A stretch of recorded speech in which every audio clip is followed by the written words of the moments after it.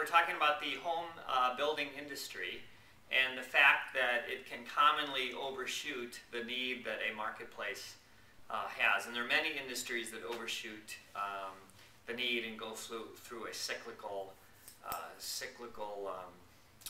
industry, basically, a cyclical economy. So what we saw here, and let's just go through this slowly, we saw the graph go up and it overbuilt. It went through the 10,000 houses. So if you look at the model, what happened is the builders perceived the gap based on the number of people that did not live in houses. So it took the finished houses and compared that with the population, wherever that is, the population, to determine the gap, and it built based on that gap. The reality is that gap was already in the process of being filled by the work in progress. So essentially they were using a metric that had a 12-month delay on it to determine the need in the marketplace.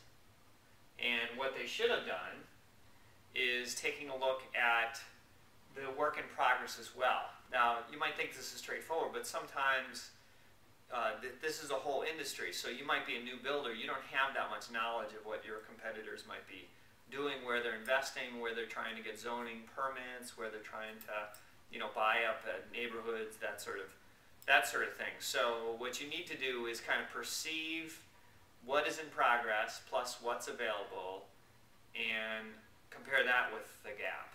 And so if you're using a lagging metric, like the number of finished houses, you may be incorrectly putting together your investment. So the solution is relatively simple. It's just a change in the way you perceive the gap, or the way you calculate the gap. So instead of just using the finished houses, we're going to add the finished houses plus the work in progress houses, and that is going to determine what the what need is being filled. You're going to compare that against your goal and build based on then what gap you see. Okay, so we're just going to add houses work in progress in our calculation of the gap and see whether that indeed fixes the problem. So let's go to a cell. Let's make that change and take a look. Model as it looked at the end with the oscillation and the problem that it doesn't end with the right number of houses. Let me get this out of the way. So at the board we talked about fixing that by calculating the gap differently. Where is the gap? Need for houses. Okay. So basically we would calculate the gap, population minus not just the finished houses, which is C13, but also take into account the houses that are being built.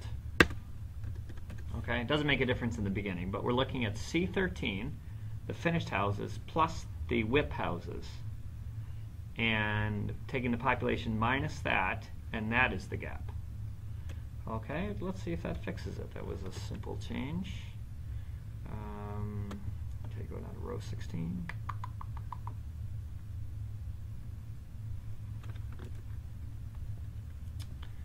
Okay, we'll scroll down. There we go. Well, that fixed one problem. You could see now we don't oscillate, we don't overshoot the number of houses. We basically stabilize at 7,000 houses, which is a little strange because we wanted to have 10,000 houses. So what we'll do is let's go back to the board and discuss what we can do, why we have that problem, and what we can do to resolve it. Okay, so for some reason we stopped the oscillation. Okay, now we perceive the gap correctly. We take into account the houses that are done, the houses that somebody else is building, that us as the industry are building, and we only build for that remaining gap. So that stabilizes, so we don't overshoot anymore, but for some reason we end at a smaller number of houses than is necessary. Well, the problem is really we're not taking into account, at least in real time, the decay of houses. And so I can give you an analogy that's easy to understand. Let's say you have a project that needs a 100-person team. And you really need the team to be at 100 people at all times to complete this project on time. If you have an attrition rate, so let's say you have a 12% attrition rate, to just keep things straightforward. So meaning you have one person leave, or yeah, 8% attrition rate. So one person leaves per month. So 12 people leave. Is that 8%? No, 12%. Sorry, 12% attrition rate. You have one person leave per month. So essentially, you have a little bit of a leaky bucket in a sense, and the people are leaving, which is kind of natural. And let's say it takes you 3 months to hire the average person. If you wait till somebody leaves, and then you start the process of writing a job description, recruiting, and then filling that person, and then in the 3 months that you went to fill that person, 2 more people left because one person is leaving every month, then you are always going to be at under 100 people. Okay, so if you're always exactly reactive to the back end, noticing that somebody has left and then cranking up the hiring process and taking 3 months to do it, you'll be at, intuitively kind of 97 people instead of the 100 people that you want. So to fix that problem, you have to recognize in advance, at equilibrium, at your goal 100, you're going to have a person leave per month. So you at least have to hire one person a month, even if you have, even if there's no job openings, even if your team is fully staffed. So you always have to have a hiring process on the front end that equals the leaving process on the back end. So that's kind of a minimum. So going back to this model, at equilibrium, you'll have 10,000 finished houses. And so you'll have kind of 10,000 divided by 36 that decay every year. That's kind of the end of the process. So, and I think that's 200 and some. Let's say it's 270. I'll figure it out in a second. So back here in the building process, at a minimum, you should build that many.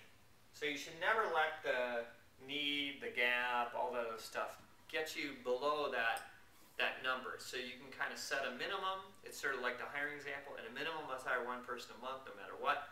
No matter what, at a minimum, you should be building what's going on at the back end. So that's a easy way to visualize this chain of stock and flows. At least if there's going to be a back end process that's decaying, and you want to reach an equilibrium of 10,000 houses, at a minimum in the front end process, at least do what's coming out of the back end. Okay, so now we'll adjust our model to have a minimum a minimum building based on this decaying, and see whether that fixes that second problem with our model. Okay. Okay. So back to our model. You can see it ends at the 7,000 houses, and let's just. Okay, you can see the building process at the end.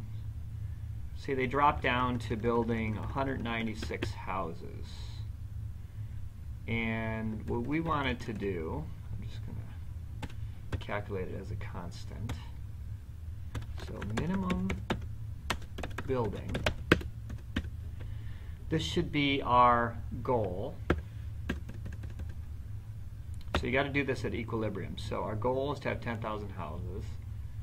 The decay is 36 a month. So at a minimum, we should be building this 278 houses. So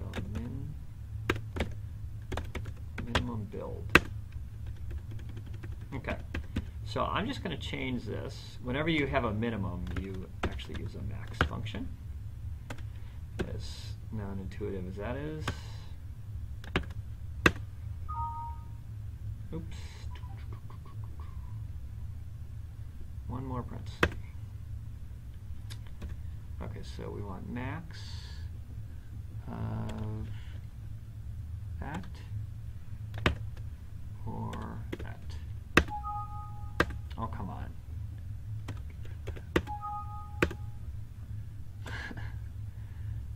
Let me get rid of all these stupid parentheses. Okay, max of that and that. Okay. Okay, so we're still going to build 3,000 at the beginning, but I imagine in the end we're going to at least stick to that 278. Okay, so let's looks different now. So we never drop below that 277.8. There we go. So that's a much smoother approach to the 10,000. And at equilibrium, it would end at 10,000. So you could do probably more intelligence there if you want than just having a minimum, you know, to try and get to that 10,000 faster or what have you.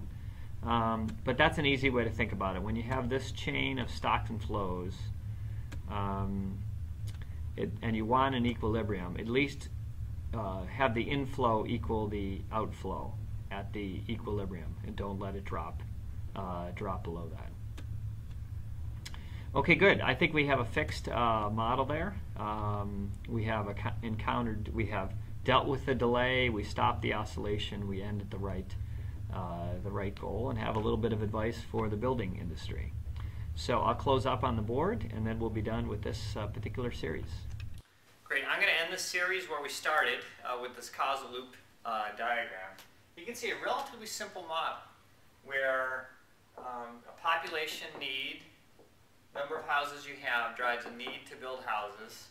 That inspires the building industry to build houses, and that basically balances it all out. You have the number of houses, and it's this delay here that wreaks all the havoc, that causes the building industry to overbuild based on their incorrect perception of the need. And basically they get into this oscillation mode. This is a dampening oscillation, so it eventually reaches an equilibrium. We had a little bit of problem with the aging of houses and forgetting to at least proactively build what was aging, so we fixed that. But essentially a relatively simple balancing loop that a delay kind of wreaked a little bit of havoc on it. Now, you might think this is a strange case, but the reality is that most of these links are information links. So the building industry is thinking, what is my need, and making a decision about how much they should build. So it's really an information link. What information are they using to make their decisions? And the reality is most metrics that we use as leaders to make decisions are lagging metrics. They are metrics that do not take into account current activity. It's, you know, last year's market size, or customer satisfaction ratings based on the last 12 months, or a competitive move that they may have put in place months before. You just noticed it 6 months later. So many metrics that we use as leaders are lagging indicators. They are representative of maybe a year ago actuality. And so we need to be careful that we take into account both that metric, but also current activity, since that metric was accurate to make our decisions. So this notion of a lagging indicators, most of what we deal with for the good metrics, at least in our kind of industry. So you need to add as many leading indicators as possible. So metrics that look forward or have current activity built in there. And you need to know when you're using a lagging metric to make any adjustments to that. So this is a good example. The home building industry was looking at demand, how many people weren't in houses, but they should have realized that that's a lagging metric, that other people have taken action on that metric and started the process of solving the problem.